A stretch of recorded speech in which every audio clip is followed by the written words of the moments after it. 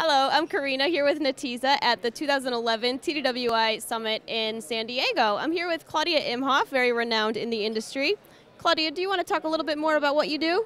Sure. I'm the president of Intelligence Solutions and also the founder of the Boulder BI Brain Trust, a consortium of independent analysts, practitioners, and consultants. Very cool. And you just taught a course today about self-service BI, is that right?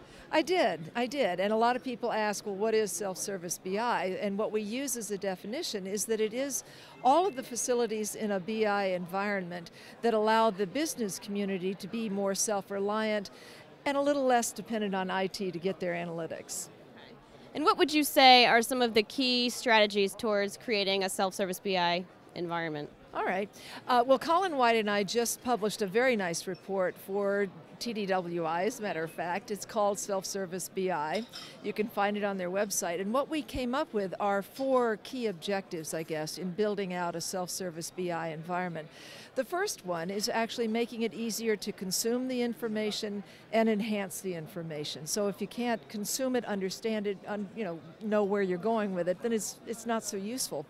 The second one is to make sure that the BI tools are easy to use, always easy to use, making sure that the tools, you can create the analytics easily and manipulate the data easily.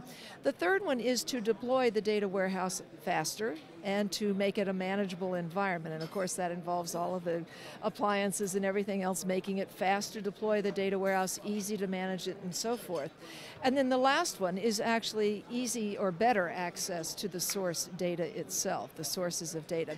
And what we found from the vendors was really that last one was kind of a key one, because if you don't have access to the sources, all the rest of these things are kind of moot, right?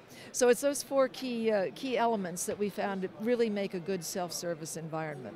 Very good. Are you seeing a lot of companies kind of adopting this self-service BI type of strategy? Kind of early days yet. We had a lot of interest from people of how do I do this, how do I get started. In our report there's a whole section, there are about 10 best practices of the do's and don'ts of self-service BI.